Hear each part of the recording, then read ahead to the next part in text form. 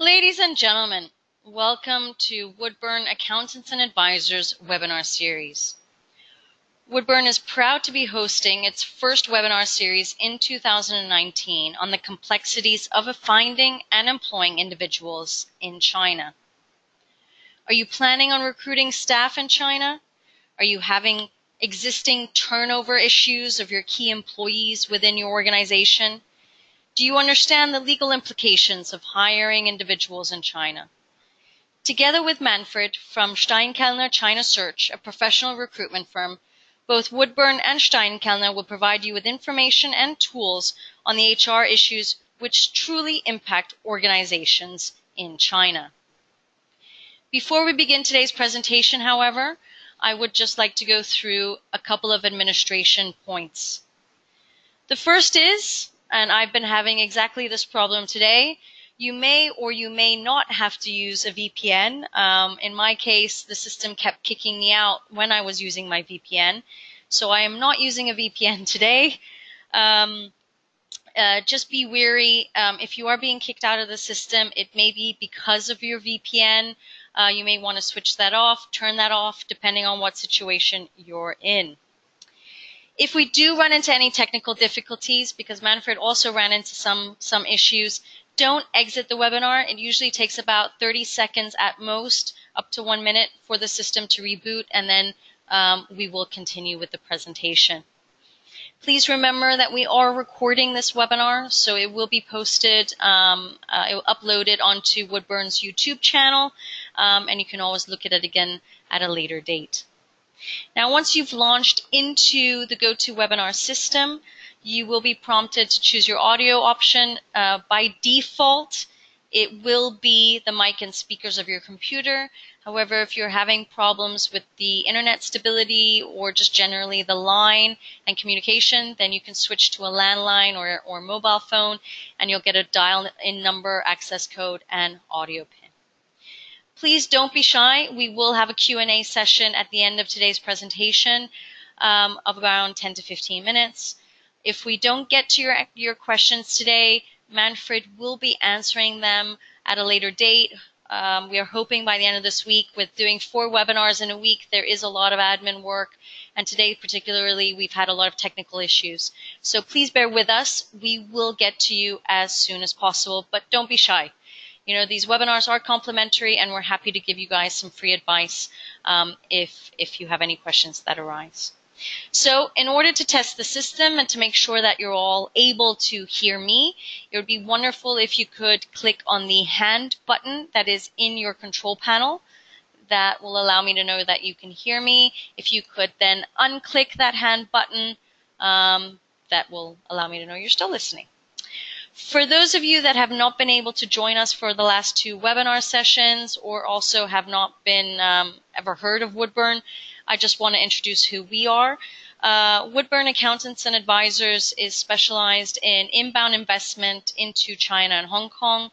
We establish, manage, and administer companies in both jurisdictions based on our clients' specific requirements, which can be anything from market entry advisory, cross-border investment advisory, tax optimization, corporate restructuring, as well as just standard standalone company administration. Our clients are focused on entry into the Asian region, specifically into these 2 markets, and they're doing a variety of things, everything from producing in China, exporting from China, selling into China, offering a variety of service-oriented services in China as well. And they range from startups to multinationals and publicly listed companies. I am going to be your moderator today. So again, apologies, I didn't update the slide. I will be your moderator for today, and will be hosting the Q&A at the end of Manfred's presentation. A little bit about myself. I've been in the Chinese market since 2003, helping companies to invest into China and expand within China. I just always want to reiterate here, 3 things that I've learned in my 16 years of doing business in China. The first is I've learned a great deal of patience.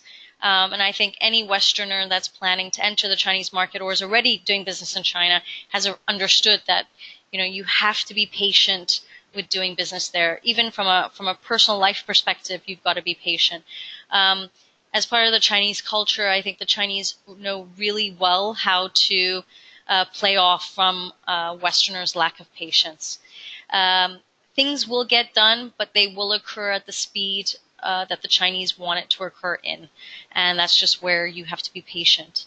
The second thing that I've learned is really to have an eye on detail, and probably this stems from the fact of, I am in the accounting field and I have to look at the numbers carefully, but it also stems from the fact that every document you read, you need to be able to understand it. It needs to be translated either into your mother tongue or at least into English. And before you sign anything, read things 2 to 3 times. And just remember, there's no question that's a dumb question. If something sparks your interest, don't assume that it's just because it's China, it's written like that. Ask the question to your advisors or to whomever you're working with. Is this correct? Is this normal? Because I've never seen something like this before. Most of the time when these questions arise, it is not the norm, which is why I say, talk to people. Go to your advisors and speak to them about, what needs to be in a contract. And make sure you do this before you sign any agreement. The third thing I've learned is that in anybody's China journey, there are consistent obstacles that arise. And I think the key thing to note is that there's always a loophole to the system in order to get by that obstacle. First of all, you need patience, you need time to come around it. But what a lot of Westerners do, it's just part of our way of doing things, is we tend to always look for the person to blame in reference to, why did we reach this obstacle? Why did you get us there? Why didn't you do it another way? There's no right or wrong answer in that. I mean, things happen in China so unexpectedly that obstacles just come up and you have to figure out how to get around them. But I've seen so many companies and so many Westerners within these companies focus so much on blaming and then terminating staff so that there's such high turnover versus just trying to find a solution.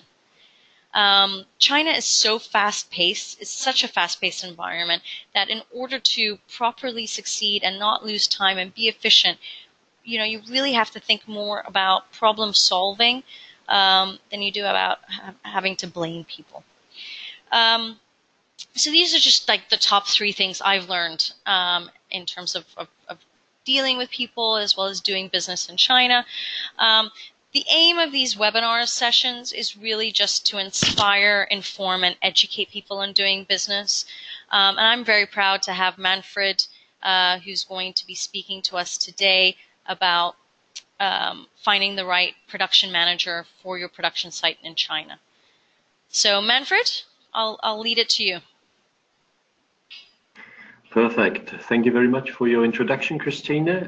This is Manfred Steinkellner. Welcome, ladies and gentlemen, also from my side to today's webinar. Before we're going into the topic, just 2 slides about what we do and a little bit about myself, and then we'll get cracking. So Steinkellner China Search really is out there and exists to identify and attract the right leaders for your organization. We do that with precision and we do it fast. We're mainly dealing in 2 areas, so to speak. On one hand side, we help Europe-based companies to build up their sales entities in China, and on the other hand side, also production entities. Because at the end of the day, you need a good product and you need a strong sales force in order to sell it. If your production facility is producing too many 40 products, then things don't work out. And if your production is running really smoothly, but you can't sell it, you've got an issue as well. So those are really essentially the two areas we're into and where we're quite strong. In terms of clients, is very different. We've got small SMEs that are just starting out in the high-tech field in China with joint ventures. We've got also rather large organizations with many 10,000s of people who already have a very large footprint in China, and who would, like to find the next plant manager or the next head of the organization. Apart from, being quite active in the executive search field, we're trying to really accompany our clients to the finishing line where they're achieving their business goals. And so every now and then that also takes, you know, recruiting a head of quality or recruiting operational salespeople. And so one of our business units is exactly dealing with that. Next, please, Christina.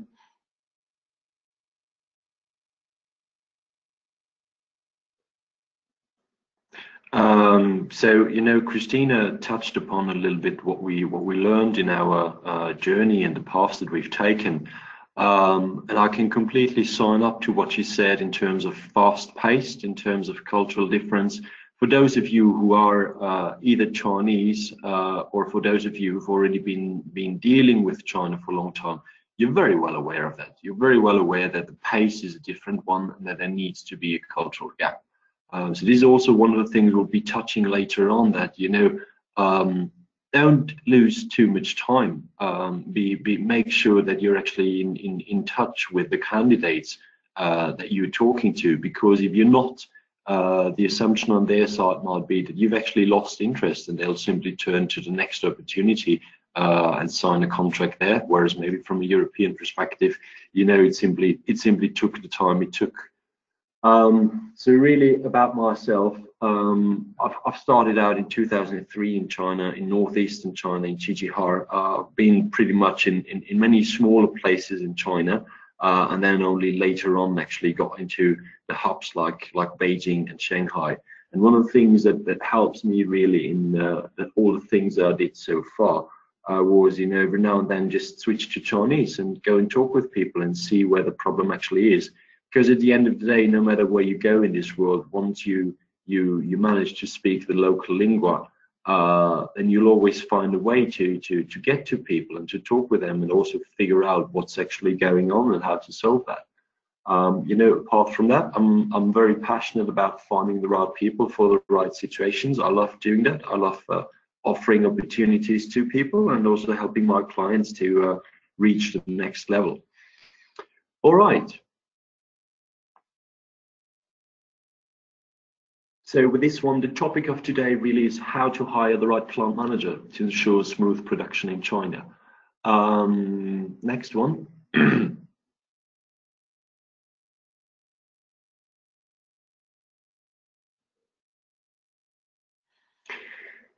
You know, when you talk about China, quite often it can seem a little bit foggy. And the basic idea for today really is to give you a couple of hints, to give you a couple of points in order to, you know, increase the sunshine, increase the clarity, and to actually then understand easier how you can move ahead. Next slide.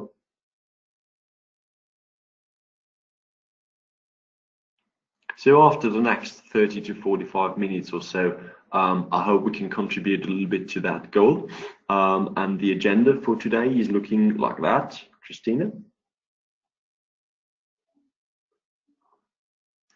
So splitting up in three parts. I think when we're talking about production, you know, production can be so many things.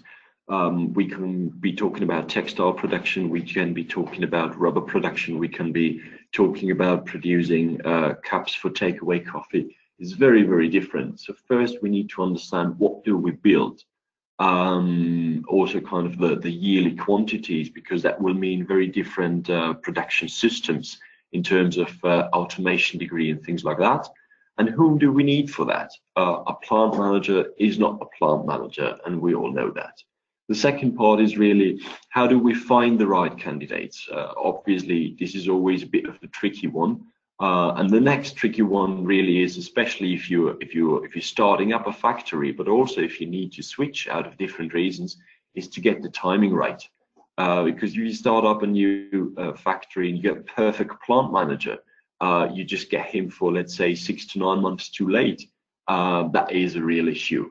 So those are the three building blocks I'll try to cover in my presentation. And with that one, let's move into the first one. So, for example, this one here, you want to build a really fancy, a really modern, super kind of state-of-the-art building. You know, if you want to do that in China, just from construction material perspective and the quality you're expecting, we're talking about very different timeline than if you just, move into a facility that you can actually lease and where you can start off right away. Next. So, if you want to set up something new and maybe even build the factory, then you'll be running into a couple of challenges. Where do we start? Is it going to be 100% company owned, or is it a joint venture with a Chinese company? Which locations are we talking? Somewhere between Shanghai to Nanjing? Are we talking about northeastern China? Are we talking about western China, somewhere in Sichuan? These are all things that you need to cover, and then obviously you'll be looking at timelines, you'll be looking at start of production, you'll be looking at how you find the right people, about the overall budget. So there's quite a long list of questions that make a lot of sense to be answered. Next.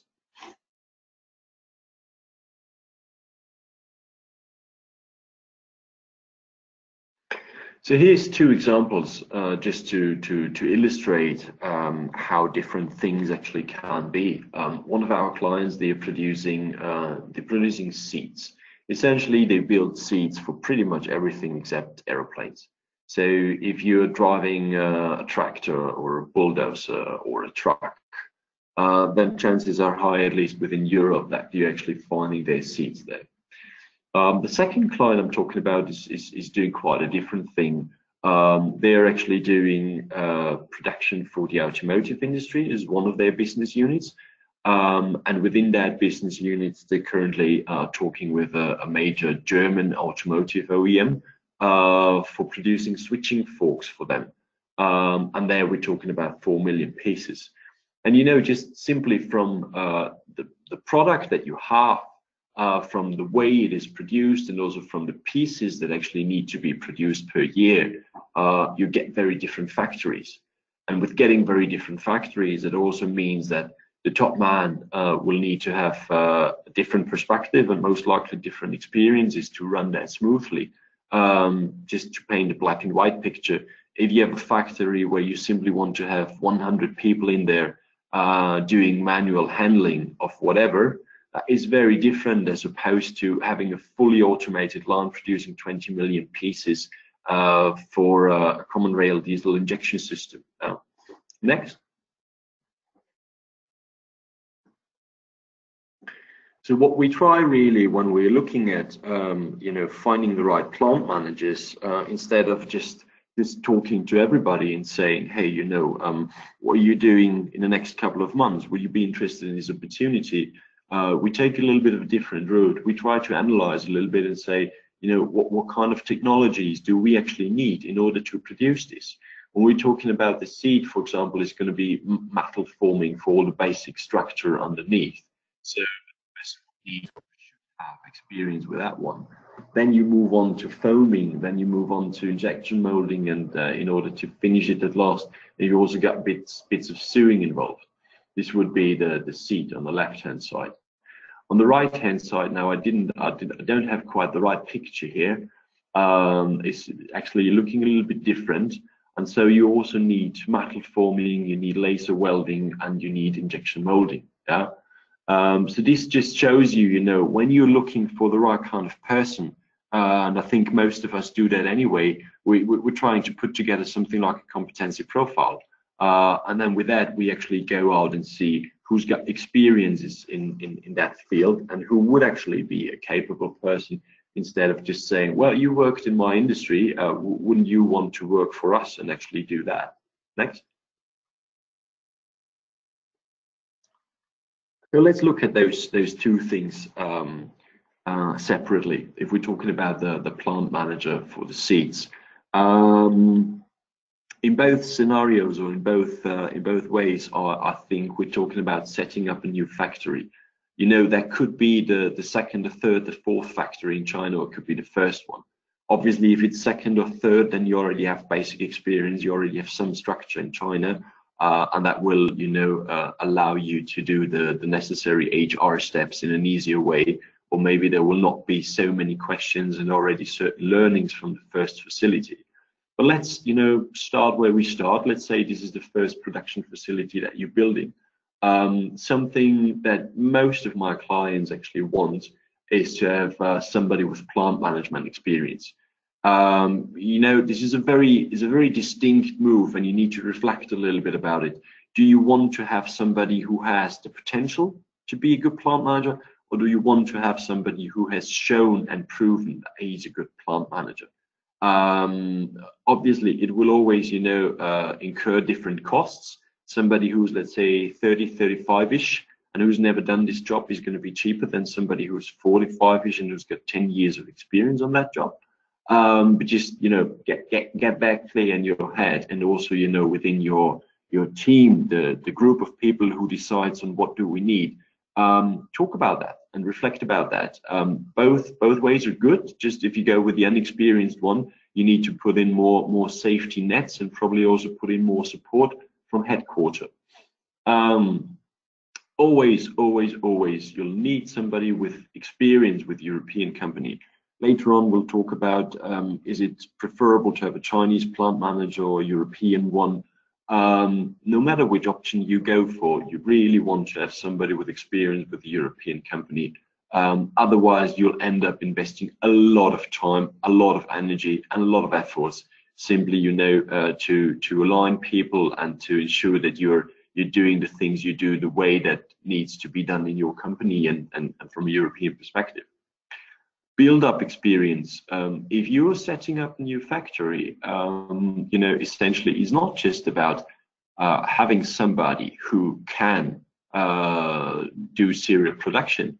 It's also talking about, does this person have the experience of building it up? Especially if you have no structure in China, there'll be work with authorities involved, the whole HR matter, where you'll need to recruit, depending on your facility, anything between 20 to 100 or 200 people within the first couple of years. It really helps if you have somebody who has experience with that, as opposed to somebody who says, oh yeah, it's a challenge, I'll do it. This is very different. Which brings me to proven track record. When you look at CVs, when you're doing interviews, you see and you notice if these people have been there and they've done that. We've touched upon this last webinar. Also, do pay special attention when we're talking about Chinese-only CVs, in terms of, actually also ensuring that what's on the CV is also what's, closely related to the truth. If there's too much fantasy in the CV, and if there's too much invention, you'll want to figure that out in the recruitment process, and not when you've hired that person and when you're already under time pressure. In terms of technology experience, I've talked about that before. Really try and understand what kind of production technologies do we have involved, and then match that with the experiences of the candidates. That will also help you to get much better fit candidates than just going for the job title, and that's that. And obviously, what is always perfect if you manage to hire somebody who has already been producing that kind of product when roughly your production parameters, meaning also roughly the amount you're thinking about per year, or if you're talking multi-sites, whatever. That then is something that's coming close to a great or perfect fit. Next one. So if we're talking about the switching forks, what really stays the same is you'll want to have build-up experience. Build-up experience, there's also topics coming in afterwards. We're not just talking about the facility as such, about bringing in the production equipment.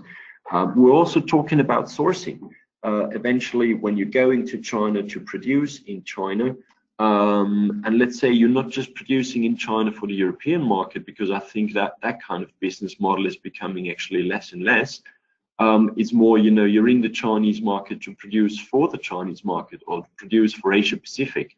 Most likely, you'll also want to set up a local supplier structure, and people who have experience with that and who know how to, tackle that topic, which can be a fairly big topic, that will definitely help you. And then in terms of, again, technology experience, if you are producing, let's say, 4 million pieces switch forks, or 20 million pieces for a common rail injection system, you know, the degree of automation is just much, much, much, much bigger.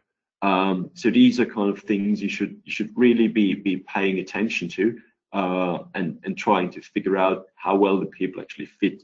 To kind of, you know, sum it up at this point, just be very, very, very clear on what you need. No matter whether you are the COO or whether you are head of HR or head of international recruitment or whether you're an external recruiter, you know, get a picture as clear as possible at the beginning, and you know, help your colleagues and your team to actually facilitate that picture, because it most of the time it doesn't really help just to go to 4 different stakeholders and let them say what they would like to have and then put all of them on a list and say this is what we're going for. What matters is the picture that they have in their mind. And if you just let 4 people write you an email on what they'd like to have, then we're really talking about 4 different pictures. And unless you're willing to hire 4 different plant managers, that's just, you know, really hard to do. Next.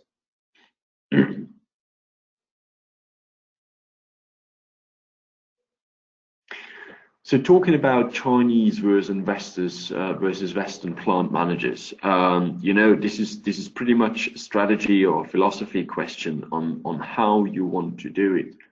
The obvious things first, most of the Westerners don't speak Chinese. We do have a fair share in our pool that actually does speak Chinese, but most of them don't. So this is obviously one of the things you'll need to consider. Can he or she actually run the factory in China?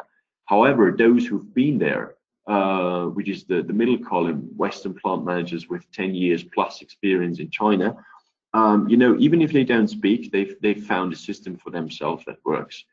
If you are thinking about, you know, taking some of your people here in Europe and transplant them to China to be the plant manager and run the show, you just need to understand that these people have got no experience whatsoever in actually knowing how to run a plant in China, as one thing. Second, they've got no experience in how to manage and organize the Chinese team. That's the next thing. And the third thing normally really is in terms of negotiation position. You'll want them to move over. Most of the time, these people are going to be between, let's say, 30 to 50, which means many of them actually do have kids, which means many of their wives are not going to be very happy to actually be moving with the whole family to China, which means your leverage isn't really too good. They're going to be asking for a lot. They're going to be, most of the time, quite unrealistic. So what I see a lot is actually to kind of do it in a different way and say, look, we bring some of our production guys over there. Maybe he's a little bit younger. Maybe he hasn't got family yet, and that one is quite flexible and can move around easily. So you'll do that in order to bring in process and production know-how that is specific to your company. And on top of that person, then you either put a Westerner or a Chinese. In terms of cost, it's quite a big difference between Chinese plant managers and Western plant managers, especially if we're talking about Western plant managers kind of coming along with family and with kids. All these allowances, they can easily amount to 50,000 euros or even more, depending on the setup and what kind of you're willing to pay. Obviously, for the Chinese plant managers, you know, they know their culture much better. They know how to deal with their own people. So these are definitely plus points that you have. And then, you know, you've got crossovers. You've got the maybe Chinese plant managers who've actually been studying at a German university, been educated in Germany, and then working there for a couple of years. So something like this, you know, can sometimes be quite an interesting crossover. There, you just need to be careful.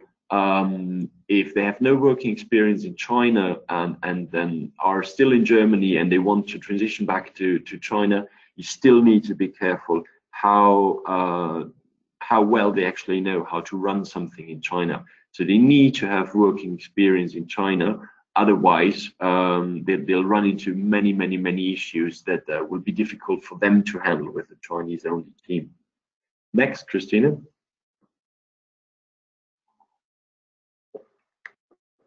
So how to find the right candidates if you now are clear on what you'd like to have. and where do you take them? What we are aiming for really is very, very simple explained. If we're hired as an external provider, then what we start off with really is we provide 6 great profiles to start with. Then after initial filtering and maybe after initial video interviews, 2 of them drop out of whatever reasons. Then you're doing more personal interviews. The responsible people fly to China, or you let those people fly in. And then after, a serious interview process and a lot of personal get-to-knows and introducing the right people, you get 2 great candidates that you'd both love to hire.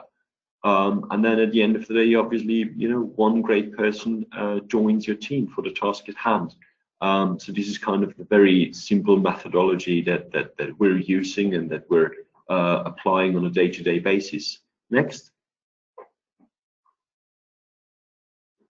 In terms of channels to find Mr. Right, I think you can always, and you should always, start looking in your own organization first. Who is interested in international assignments?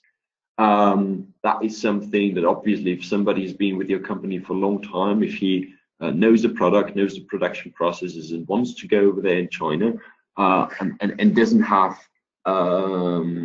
too high expectations, then you should definitely consider these candidates. Apart from that, go ask former colleagues. All of you, if you're aware about it or not, have got a large network. So approach people whom you've worked with in the past and see if they would actually be interested, or if they would know people who would then be interested in this kind of job. The second thing, is a very basic thing. It doesn't cost you a lot of money. You just need to think a little bit about it and then invite somebody for lunch, dinner, or a beer. And then you can ask them. But obviously, if number 1 and number 2 kind of are not working out as planned, then you can still go and find people that you kind of don't know, and you can also use the internet to do that. You can use WeChat, which essentially is the Chinese WhatsApp. In order to get in touch with people, you can use LinkedIn, you can use Xing, whatever out there. You can also just post job ads. Just always, be careful about the location. My personal experience is, if you have people who are kind of based in Europe and you want to send them over there to China, it's going to be tricky with the timeline later on, and it's also going to be tricky with the cost range that you have set yourself. Next.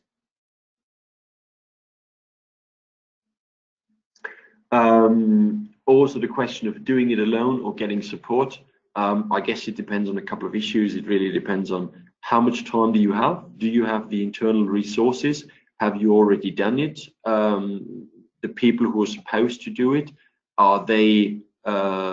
Is this going to be a priority for them? Because if you're making an investment, let's say anywhere between 2 million for kind of a leased facility and simply putting in certain machines, going up to 10, 15, 20, maybe 50 million euros, then I think you'll want to have the right person. And I think you just need to look in the mirror and ask kind of, can my organization deliver that? And if it can, then perfect, because you'll always know best what you're looking for. But if it can't, then obviously you'll need to be turning to an external provider in order to find a solution for that. Next.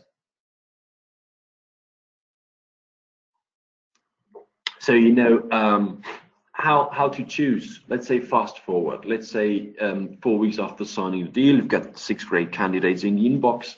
You're doing video interviews with them. You meet them in person. You're letting some people fly in. You let all the key stakeholders meet them, and so on and so forth. And then you've got two great candidates. How do you decide? Let's have a closer look at this one. Next, please, Christina.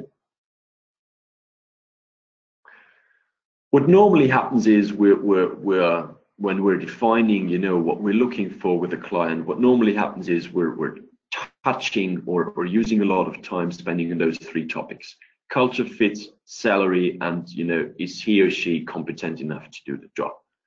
Next. So competent enough in this case would mean already having a GM experience, already having that technological fit, that product fit, already been working in a Chinese environment. This is kind of where that one's coming from. Next. Culture fit, is very different if we're talking let's say 200 people SME or a 600 people SME, or if we're talking a 40,000 people rather bigger company. There's very different cultures there. In larger organizations, you've got much more support structures, you've got much more processes defined, whereas in smaller organizations, you tend to be much more hands-on. So this is something that most of the time we talk about and spend time on. Next, Christina. And then obviously, clients always have a certain salary range, yeah? What they think and what they would like to be spending on a certain role. Next. What happens then really is when it comes down to a final decision, what really, plays an immense and important role really is chemistry. How did I feel about Jim? How was I feeling about Junjie? With Jim, I got along really well. We hit it off, and with Junjie, I wasn't sure about it. These are then kind of things that we're all humans, and we need to take that into account, because after all, the distance from Europe to China is many thousand kilometers, 8, 9, 10,000 kilometers. That is a huge difference, and even with that distance, it needs to work. So if we manage to find somebody whom we've got chemistry with, then obviously, that is very important. And that is actually something that really is hard to define when you set out for a project, but very, very often we bring in candidates who are competent, where there is a culture fit, where you can actually afford them, but they don't get taken because, the chemistry simply isn't there. Me, myself, I'm an Austrian, and it happens quite a lot when we bring in people from northern Germany, that my clients in Austria say, well, it's chemistry just isn't there. So I think this is something that we need to take into account, and we should respect, because after all, you'll want to have a performing team and not just a team that is looking good on paper. Next. Can just go through these, Christina, to the next slide.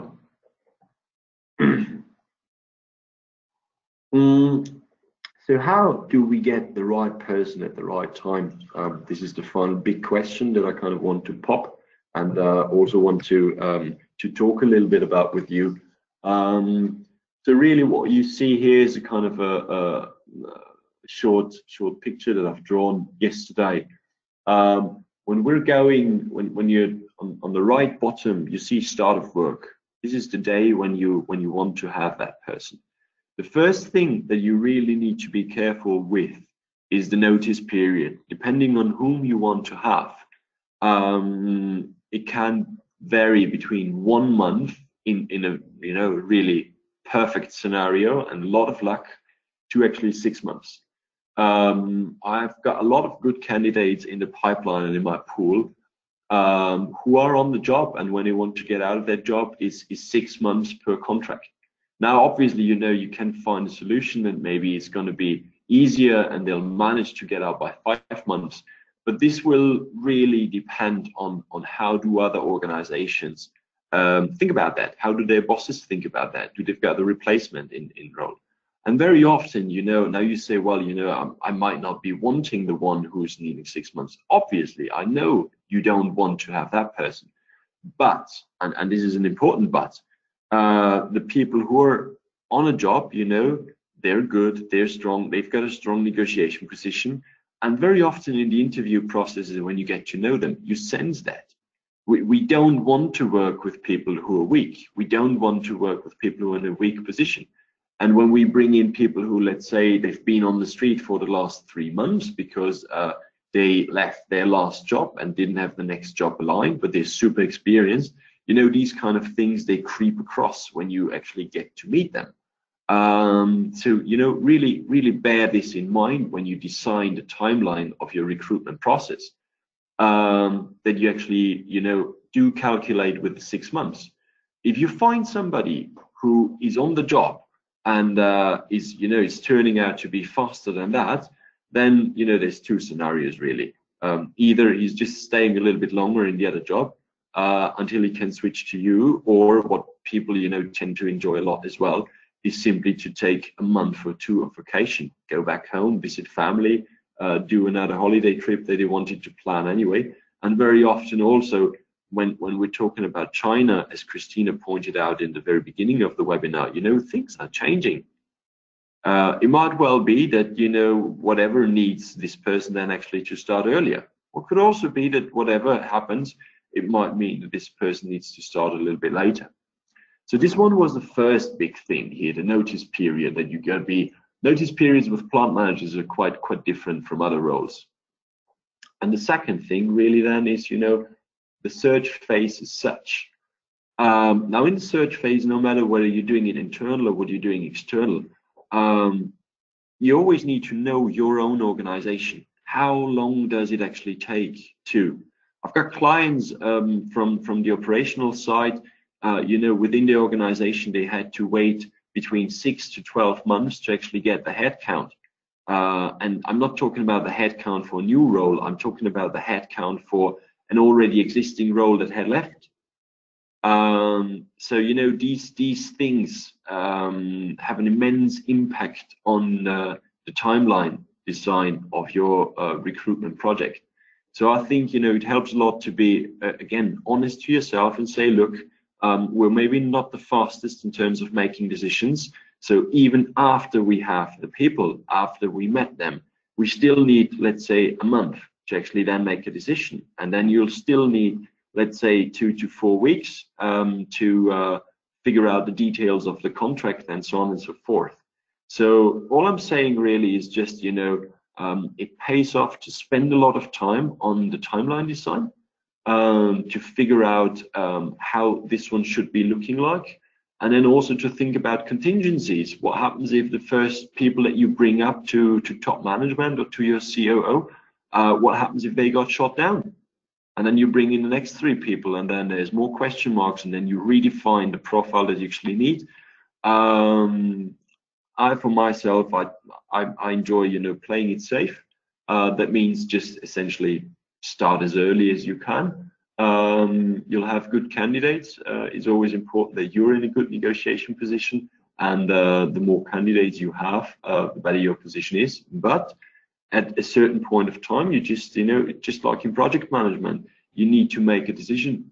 You can't hang in there forever. You can't just look at another 6 people and say, well, it doesn't matter, because sooner or later you need to start producing. And it does not make sense at all if you want to ramp up your factory and you've got no plant manager there. Next. So just, for example, here, a lucky timeline of a project we did earlier. Client, we negotiated with the client, he signed a deal, and we started in October 2017. Then a month later, he had 6 high-quality profiles. Then in December, he was already there to do interviews. In January, he partially met some people again in China, partially met some people in Austria.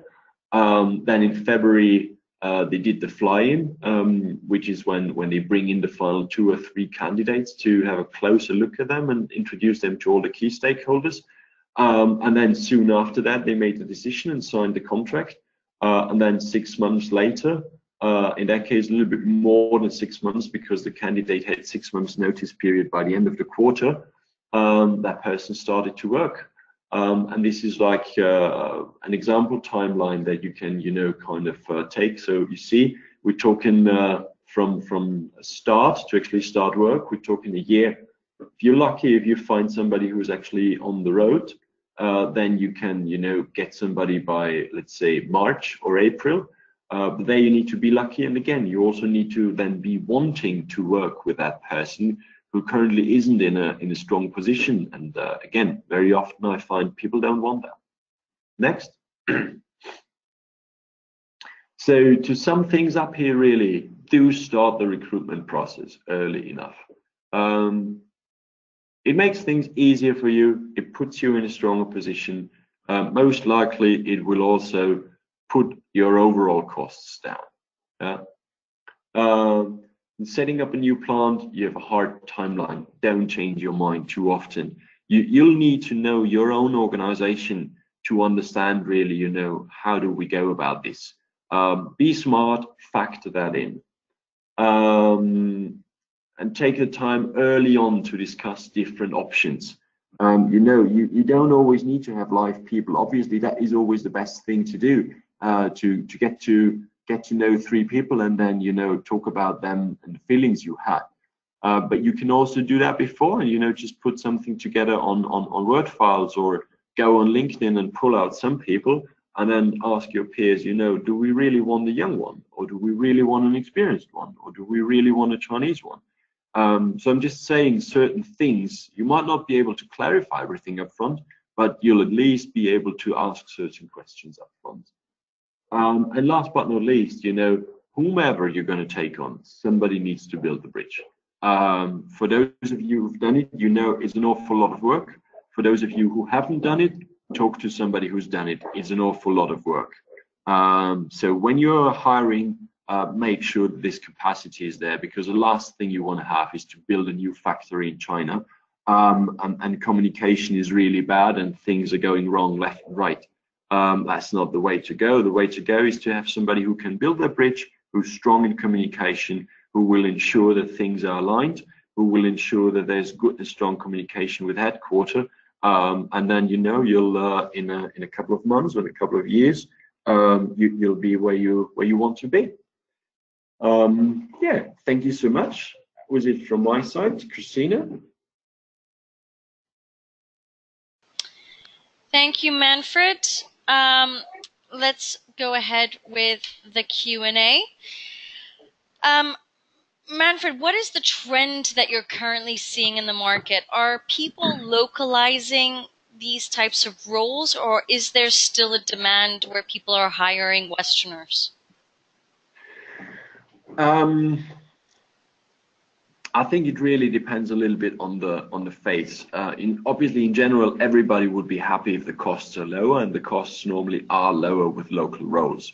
What I see with a lot of the companies that I've been with for a while is they start off with Westerners, then there comes a phase when they localize. And in many cases, the localization then is creating troubles that are actually really hindering business, and then they're going back to having Westerners. So it's kind of, is a curve. It's an up and down and up and down. This is what I see.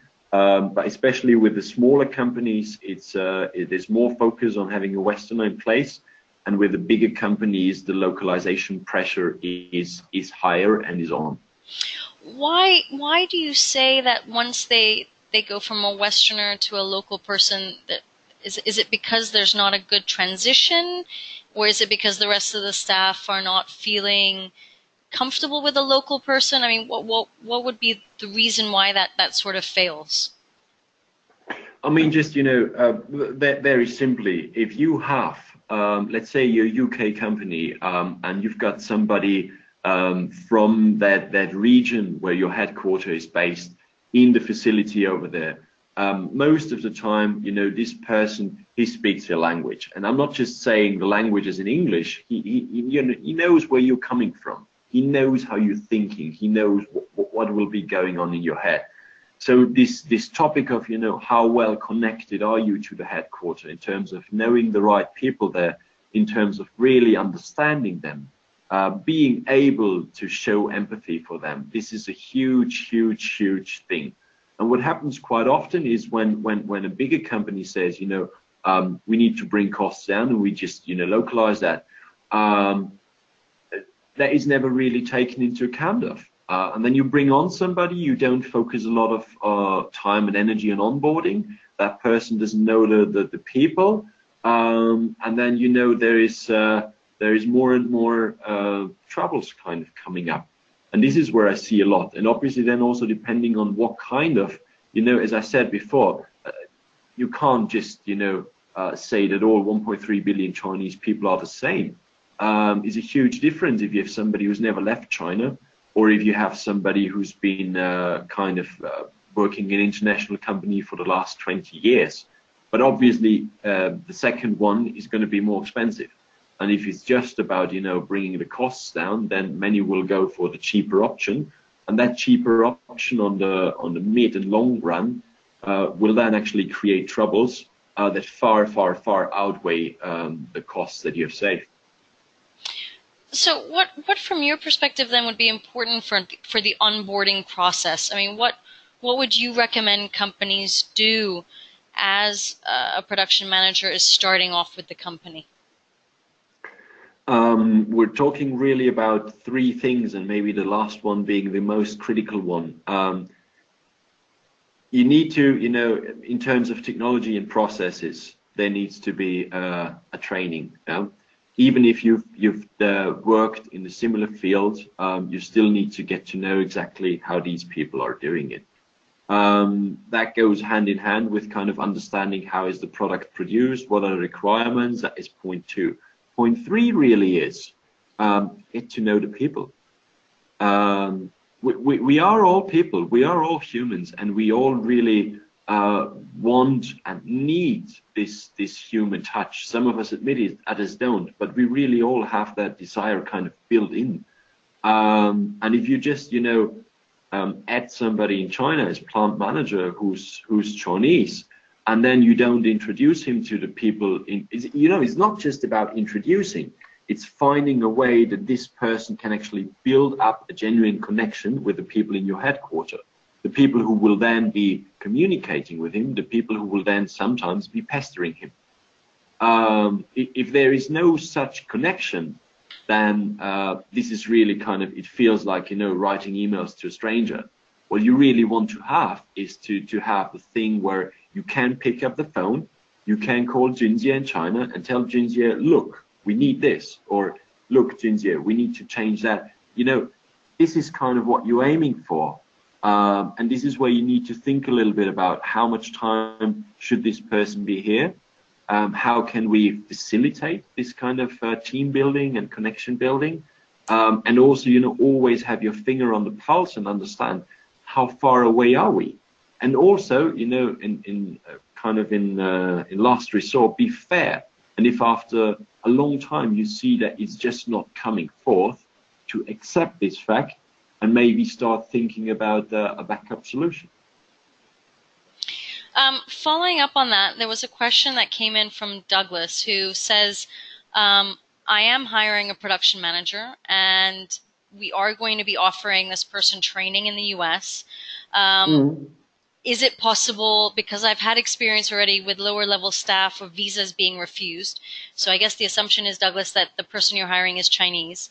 If you want someone to go to the US or to UK or Europe for training, is it easy to grant the visas for longer periods of time that they can actually obtain the trainings? I'm not, Douglas, I'm not a visa specialist. I really don't know currently with the current political situation. I'll answer that a little bit. So, Douglas, nobody can actually answer that question for you, because ultimately the only people who will grant the visa will be the U.S. consulate in China. And there is no lawyer, there is nobody that can currently dictate what the U.S. consulate is going to decide. I think, however, in managerial positions where you are requesting that the production manager go over to the U.S., if you provide sufficient documentation in the form of employment contract, in the form of what the training will entail in the U.S., if you provide an agenda of dates, cities, specific criteria, what will this person be learning, you'll have a much better chance. I mean, obviously, the more documentation you can give, the more chance you will have that this person will be granted the visa. The biggest fear for any consulate, whether it's the US, the UK, or whomever, is that this person then, at that point of being in the US, gets fired and doesn't return home, but actually then stays illegally within the country. So, they're going to make it difficult. And just two more thoughts here, Douglas. you know, you need to really be thinking about fluctuation is one thing. There is, if I understand correctly, we're talking about production manager, not a plant manager. So this is a couple. This is definitely lower.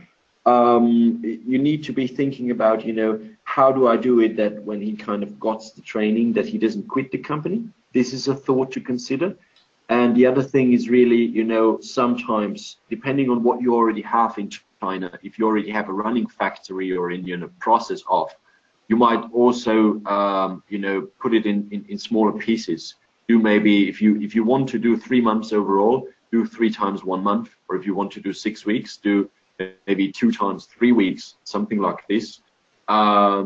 Yes, there are higher flight costs involved, but we found that quite often, you know, splitting it up in a couple of cases is quite good. Is one thought, and the other thought is also, again, depending on the facility's progress in China, you know, just think about bringing in the technicians to China and teach over there, and then you kind of can build a program where only the best people are actually allowed to go to the US, because like it or not, you also need to think about intellectual property rights here. And once you bring in somebody into your headquarters facility, you'll need to think about, what do I really want to show him? What happens if this person would leave me within, let's say, in the next 6 or 9 months? So moving on, Douglas, I hope if you have any further questions, just let Manfred and I know. Moving on from that, Manfred, when a company is looking to hire a Westerner for the role of plant manager or any of these senior managerial roles, most factories in China are not really in the tier 1 cities where, you know, you have a bit of fun, there are schools, there's a bit of livelihood. Most of them are actually in the tier 2, tier 3, tier 4 cities. So if you are looking to hire a Westerner, how do you attract people or persuade people or convince people to move out to these locations? What can you do? Do you have any tips for this? I'm Austrian, so we always offer chocolate cake. No, I mean, in all fairness, yes, there are many cities out there that you don't really want to spend time in. So I think what really helps here is to come a little bit from an angle of, you know, which phase in life is this person. So, for example, currently we are looking for a plant manager in Ningbo, and one of the candidates, he is mid-50s, he's single, and he's kind of been working all over China. So this is what I mean with life phases. You know, somebody who's 40, somebody whose kids are in, let's say, an international school in Nanjing, and who's happily married. You will simply have a different chance of success with a person in that kind of life phase. However, somebody who is rather younger and who's kind of, you know, out for an adventure, or somebody who is kind of, you know, only having a couple of years to retirement, these definitely are people, from my current perspective, where you've got higher chances of success. The only thing you really need to make sure when you hire people like that is go in depth over their CV if they've been switching a lot, and let them explain why they switched. Because there is a certain kind of Westerner in China that's kind of, you know, going from factory to factory and who's only spending, let's say, 18 months to 3 years there. I don't suggest hiring, you know, that kind of person unless it's really an interim role that you're recruiting for. So that leads me to a question from my side, Manfred. Generally, how long should a company expect to have the same person in this type of role? You know, because I always think it might be good to have some fresh blood, fresh experience, especially when you are dealing with production. Because, you know, one thing you highlighted on a previous slide was all about fluctuations. What would be a good term of employment for these types of roles? I mean, if we're talking about the man who is in charge of a whole plant with, let's say, 100 to 200 or 300 people, if we're talking SMEs here, and if we're talking owner of the company or also managers, they always want to have somebody in there for the long run. And long run there means from a Central European perspective, definitely more than 5 years. Larger organizations, I think, are a little bit more flexible, but they also wouldn't mind to have somebody, let's say, 5 to 10 years in that role. I can't really, or I don't want to generalize on companies' philosophies. If it would be good to have a new leader there for their production facility, that I think is a bit of a different discussion. What I can say is really in China overall, the topic of fluctuation of people turnover is a big one.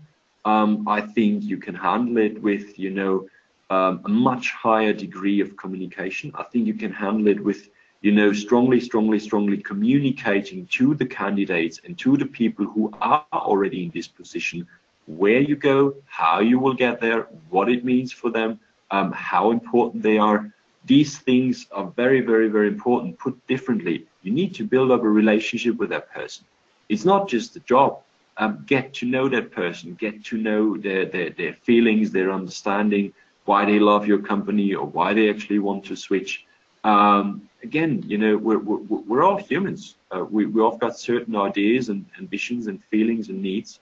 Try to understand people a little bit and then, you know, work it from there. I just want to put my 2 cents into that question in terms of the fluctuation, especially if the production site is in a remote area and we're talking about a Westerner. For a lot of them, you know, 5 years would be a minimum to really build up a production facility and actually see it running for a certain period of time. But I think also in order to help with the persuasion aspect and to limit the whole fluctuation thing is if you can kind of, and I say this with colons, if you can kind of promise them a position in a nicer location after that, meaning, for example, in the headquarters or, you know, moving to Shanghai to manage the whole China operation. If you give them something to look forward to, then actually those 5 years can run by so fast for them because they're so focused on building something up, but they also have the confidence knowing that something is going to come after. And again, it's a whole psychological thing that happens with people. The final question, because I do want to go on to a little bit of the monetary aspect, Manfred, is I've seen a lot of companies not budget appropriately for these types of roles, meaning they haven't taken into account the allowances. What tips can you give to companies who need to start creating a budget? You know, how should they consider the allowances? What type of allowances are provided? What should they think about from that perspective? So I'll do 2 things. I'll say one big number, and then I'll kind of split it down a little bit. In terms of allowances, really, if you're talking about an experienced Westerner who's living in China with a family and has having anything between, let's say, 1 to 3 kids, allowances, we can be talking 50 to 100,000 euros. And also quite clearly, kids, international school in a tier 1 or tier 2 city, this is going to be half of it. Yeah. So these are costs that are normally covered by the company. And for those of you who just didn't have a heart attack, you know, that's just the way it is. Other offers out there will cover that.